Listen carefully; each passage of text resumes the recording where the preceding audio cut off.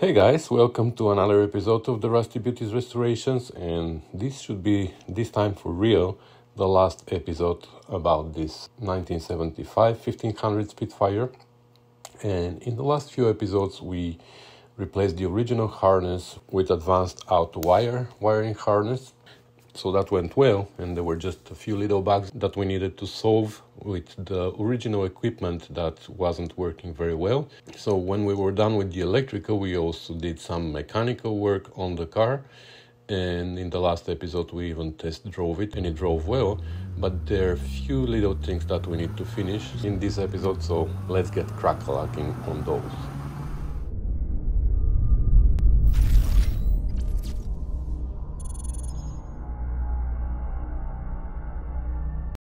Right, she drives fantastic, stops fantastic, but the thing is, she idles super high. Look at that.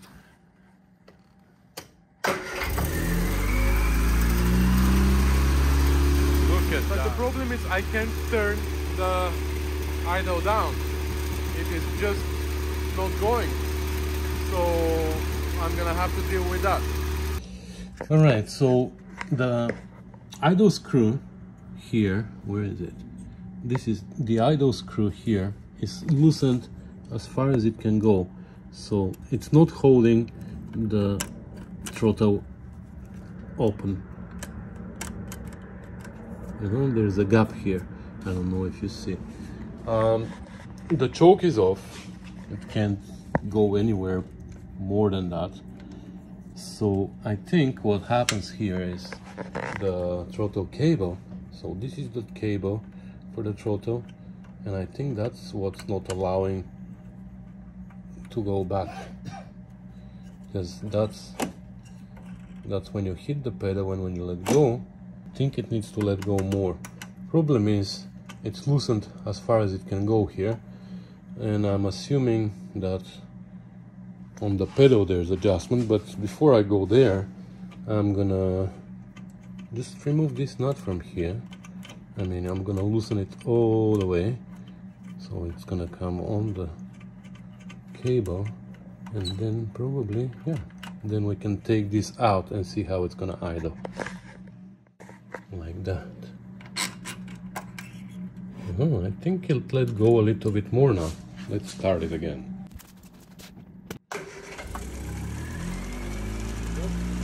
Still high.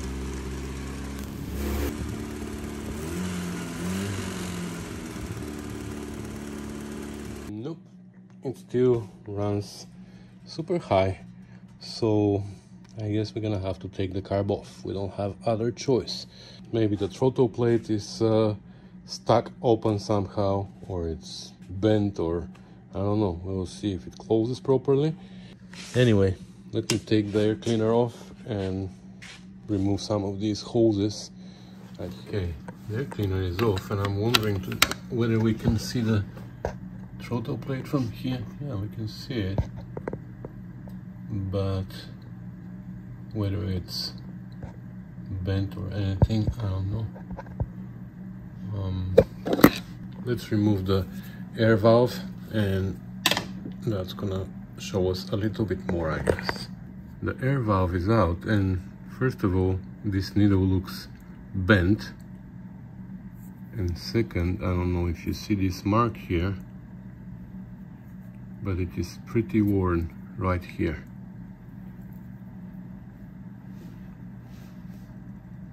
I don't know how well you can see this in camera, but there's a nail catcher. So I'll see if I have another needle, even if it's used. The jet, I don't know. Let me turn the light on. So the jet, for sure the jet is worn as well in this case. Let me zoom in.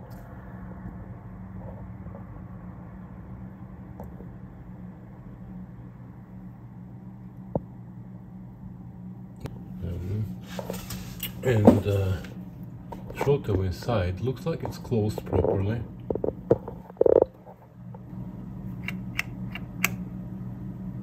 It's closing all the way. So that's good. So we're not gonna take the whole carburetor out. the diaphragm, I checked the diaphragm and doesn't have any rips on it. So maybe we can take this out and see if the diaphragm inside is still in one piece, because that might cause high idle if it leaks and bypasses the throttle constantly. I'm pretty sure that's the problem, but the needle also is a problem. So let me take this out as well. Throttle bypass, I think it's called.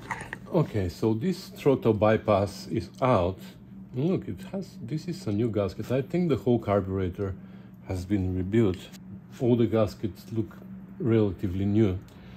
Anyway, so what this does, this figure 8 meets two holes there on the carburetor, and these holes on the carburetor, one is before the throttle plate, the other one is after the throttle plate. It bypasses the throttle plate, which is like that. However, you can close it with this thing inside. This is like a plunger that goes in and out, and you can close with this screw. On some carburetors, this is not adjustable. It is sealed on some of them. So with this screw, you adjust the position of this plunger inside. Yeah, as I'm turning it, you see the plunger comes out, and now it's closed completely. The thing is, though, this was moving freely. We need to open it. I think there is a spring inside that's either missing or it's broken. I didn't want to open it because if this gasket here goes bad, then we're in trouble because I don't have it. But I'll turn it up. I'll take it apart.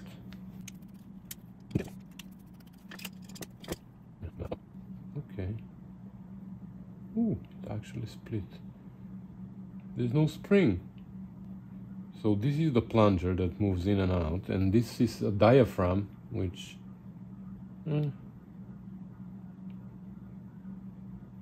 looks good.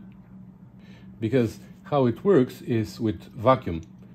So this little hole here meets another vacuum port there on the carburetor, and when there's vacuum here, that pulls this diaphragm back. So it creates vacuum here in this chamber behind the diaphragm, and it pulls it back. And when it pulls it back, the plunger opens the passage between the two holes. When there's no vacuum, something needs to push it back to close. I have some carburetor parts, so let me go check.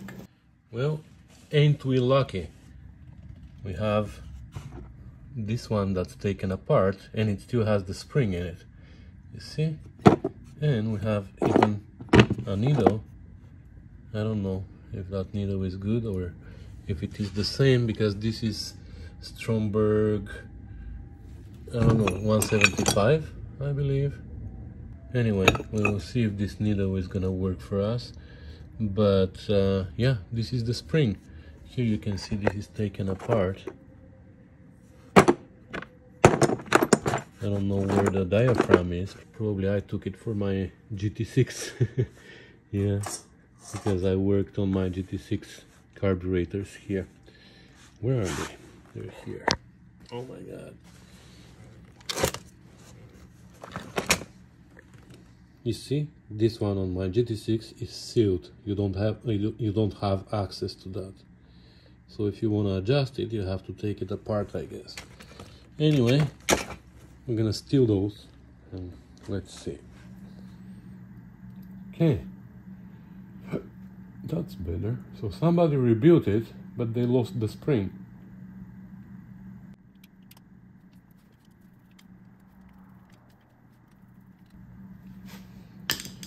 Okay, so now this is always closed, but if we push on it, you see, if we push on it, it opens. I mean, now the vacuum can pull it back, and with this screw we can adjust how much it can open the vacuum.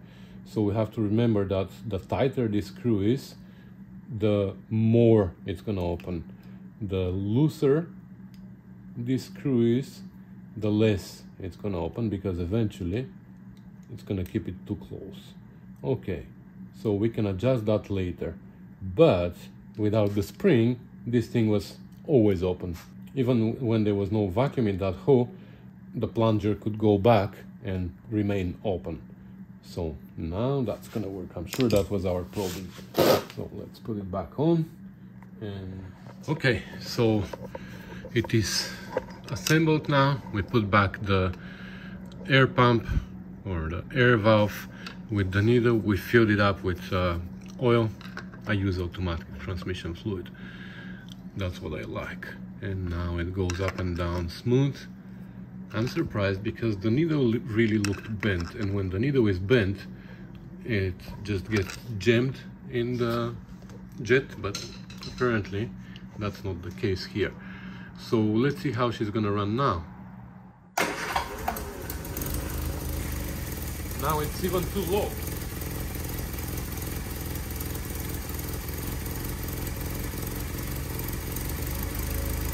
Okay, that's where we want it.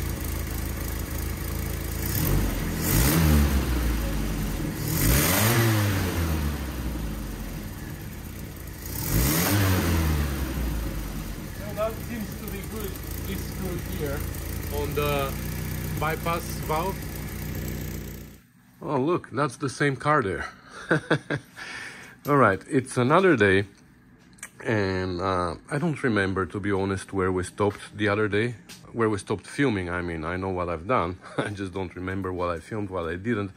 So we did a little bit of tuning up on the carb, and I test drove it, and she drives pretty well. I also touched a little bit the timing. So now she drives, she stops, and all that good stuff.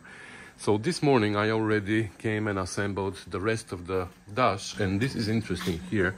This is a homemade thing. That's how Rob and the kids bought the car. The previous owner installed this aftermarket panel there where they put the radio. But with that, the interior is done.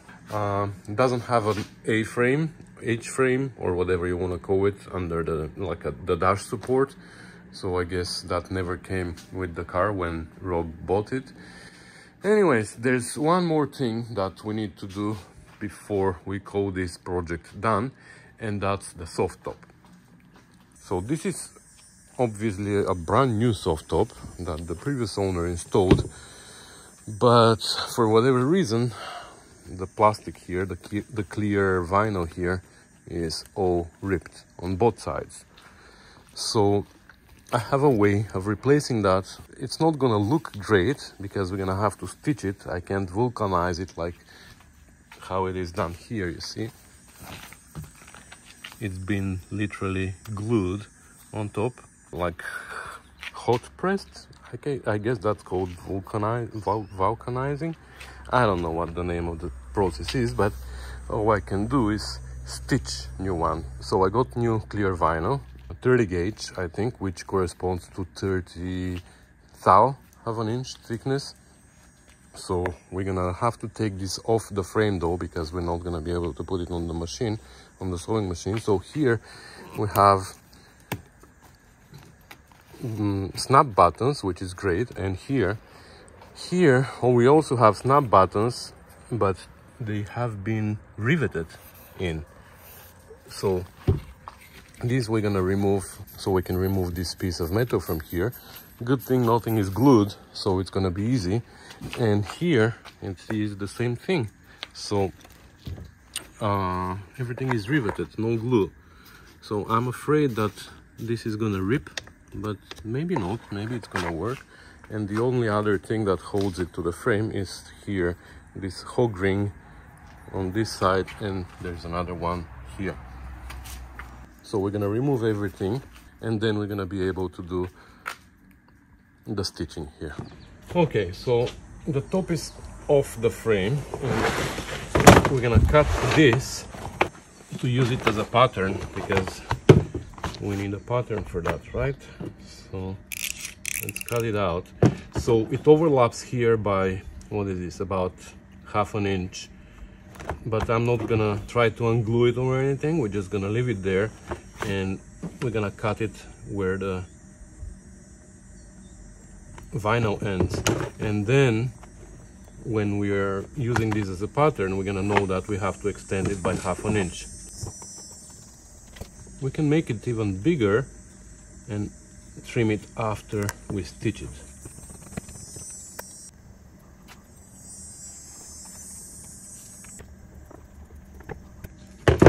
Now it's pretty obvious by the shape how it goes and where it goes, but just in case we're gonna mark it. This is up and this is the driver's side in. So I'm gonna cut the other one as well now.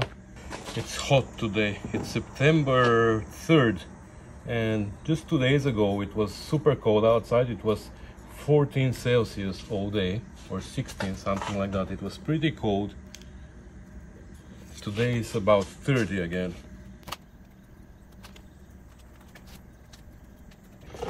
Okay, luckily the big thing is in one piece. I think they ripped it with the frame when they folded it.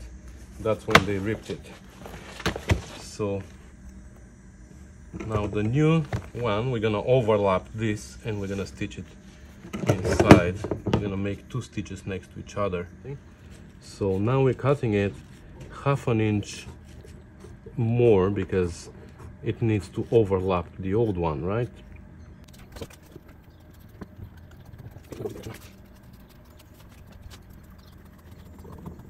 Okay, that's one.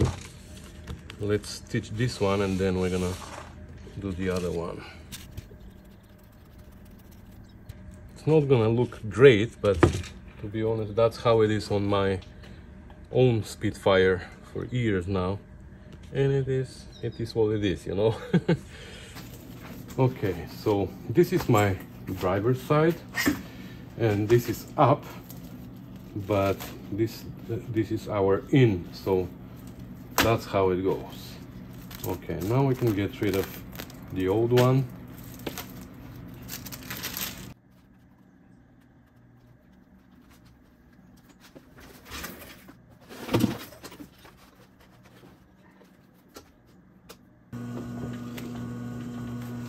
Okay, once the needle is inside, it's not gonna go anywhere. So now we can start.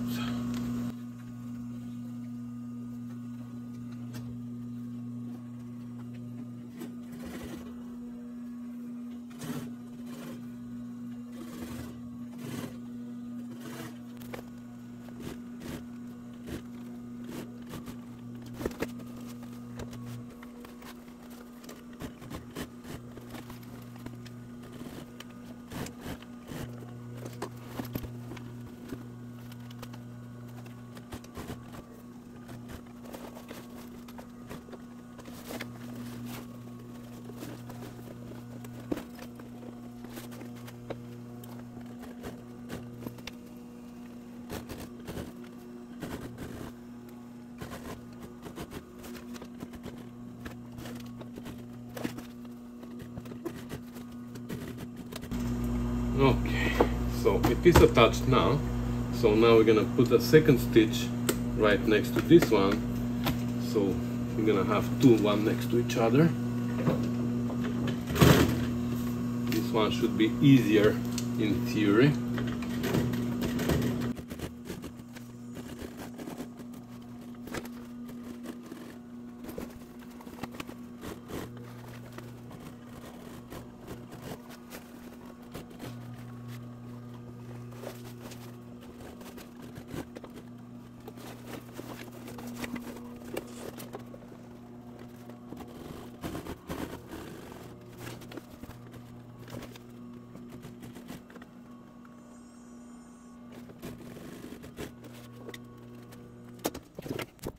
Okay, doesn't look too bad.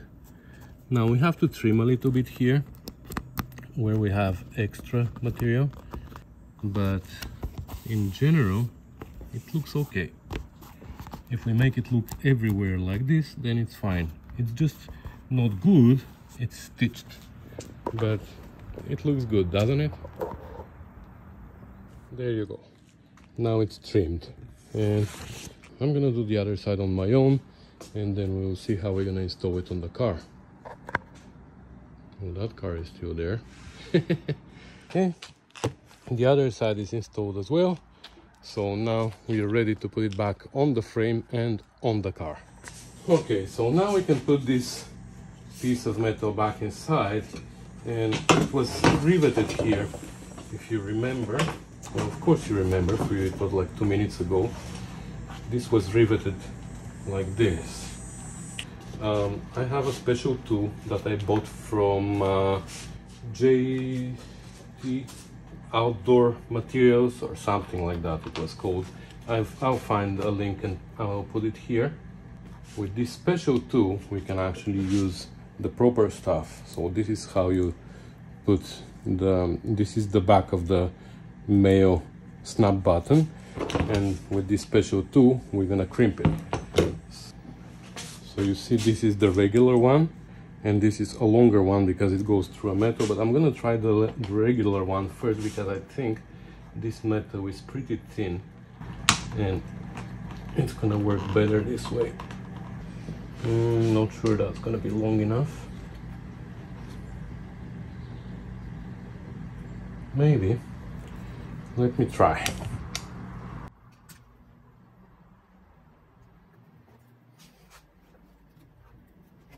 Yeah, actually it is perfect. Okay, so we're gonna use the short ones because the long ones, if the metal is not too thick, the long ones create too much bulk here inside, and then you can't snap a button on top. So we're gonna use the short ones.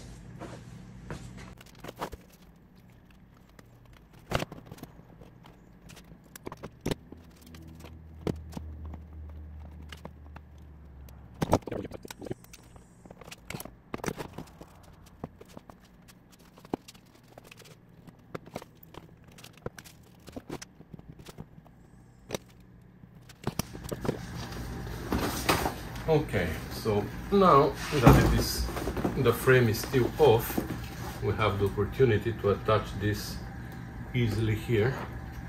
So the car came here with the hard top, but Rob asked me if I can put the soft top on instead. So that's what we're doing now.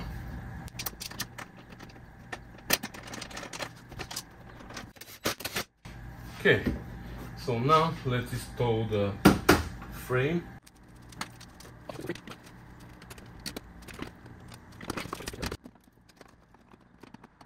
Okay, the frame is installed and it's latched and doesn't interfere with the glass.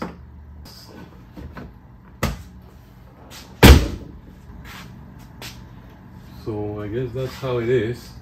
Let's put the top on, and I think here in the front I'm not gonna rivet it this time. I'm gonna glue it because I've never seen how it was fitting before, but I'm sure the rivets were pulling only in certain spots and the other spots were loose because nothing was glued. Normally it is glued always here in the front. So let's flip it over and see how it fits in the first place. Yeah, I'm pretty sure it was loose here before. This is where it was folded, right? And look at that, I'm sure it was. So now we're gonna spray glue and then we're gonna glue it nice and tight. Today is a pretty hot day, so probably the vinyl is a little bit looser than not what normally it is. So we're not gonna pull way too tight because when it's colder, it's gonna shrink a little bit and then it's gonna be impossible to put up. So we're just gonna pull it a little bit. So let's spray glue right here on this edge and inside as well on the same edge, and a little bit here, and then we're gonna glue it. Okay, we're gonna use this Gorilla glue, Gorilla Spray Adhesive Heavy Duty, because I used to buy a professional glue that we used in the limousines as well, and that was fantastic. However, it's expensive and it comes in jugs, so you have to put it in a spray gun and spray it, and if you don't use it very often it dries and then you have to clean the gun every time and all that. So since I'm not using it that often, I'm just wasting it. So I started buying this one, 3M Super 77, and it worked well, but recently David Sheftash bought this for the TR4 that we were working on, and it is actually working much better than the 3M. So that's what I'm gonna start buying from now onward. So we're gonna spray a little. And this top, I'm pretty sure this top is missing. There must be a channel here and a seal. I've never done a Spitfire one, I've done TR6, but they are very similar. And there must be a channel here and a gasket that goes very hard there, but here it is missing. So we're gonna put the vinyl for now, but for sure that's not gonna seal. So I'm gonna tell Rob for next summer, if he wants to use it, he needs to get the channel and the gasket. So this glue needs to be left to dry anyways to become tacky. So we're gonna do that. I'm gonna spray also on the outside.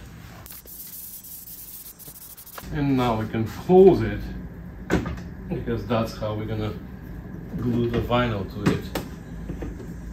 And we're gonna let it dry.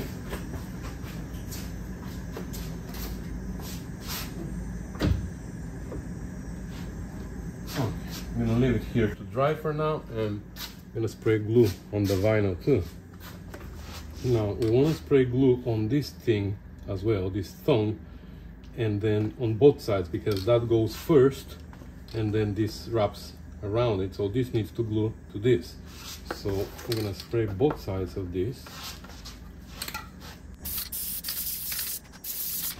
And then here, this is the line where it was folded, but now we're gonna pull a little bit more, so we're gonna spray all the way to here somewhere.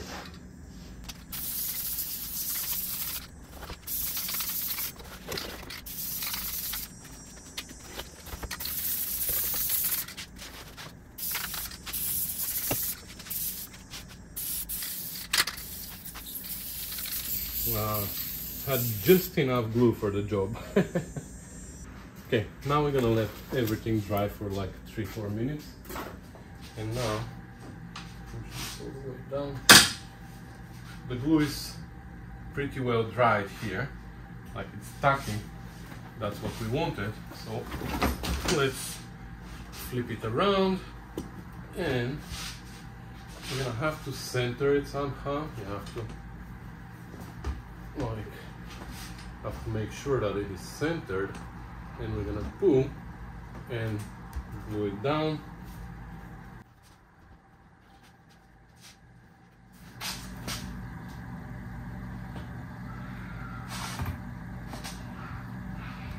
Sorry about the kids in the background yelling. That's how they play. Okay, let's put those buttons on.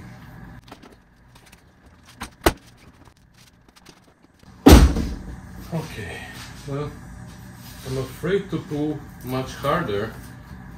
Now that the glue is still tacky, we cannot do it and do it again.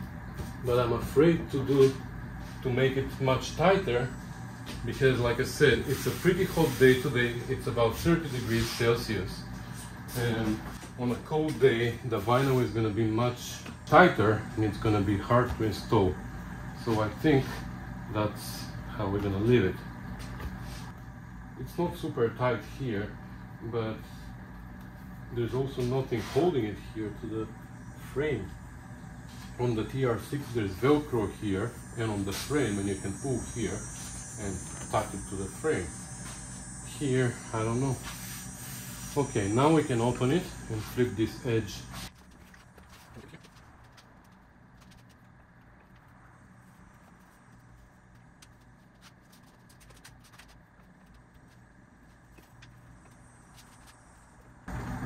Okay, now here at the end, like I said, this piece goes first, and then this goes over it, and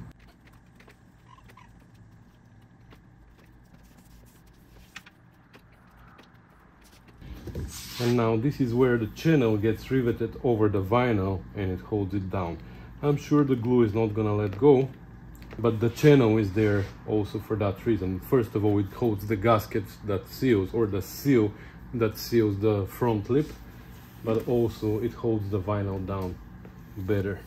Okay, and now we can put this strap around here where it was, and for the first time in, I don't know, probably 5 years, since my friend Eugene gave me this gun, This is a hog rig gun, hog ring gun. So for the first time, I'm gonna try to use it. Never used it before. Haha, it actually works. Let's put one on the other side as well. Good.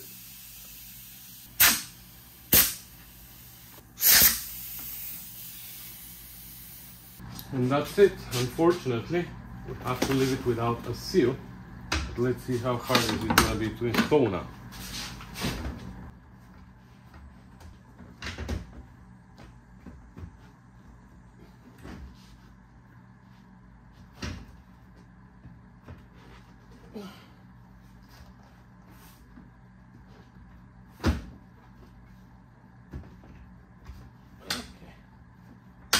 It's not that hard.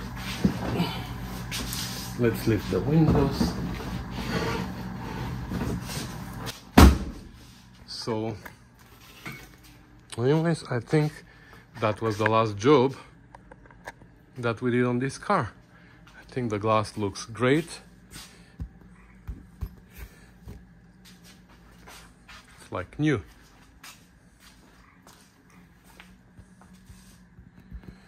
Anyway, I think that's where we're gonna end our series about this beautiful car.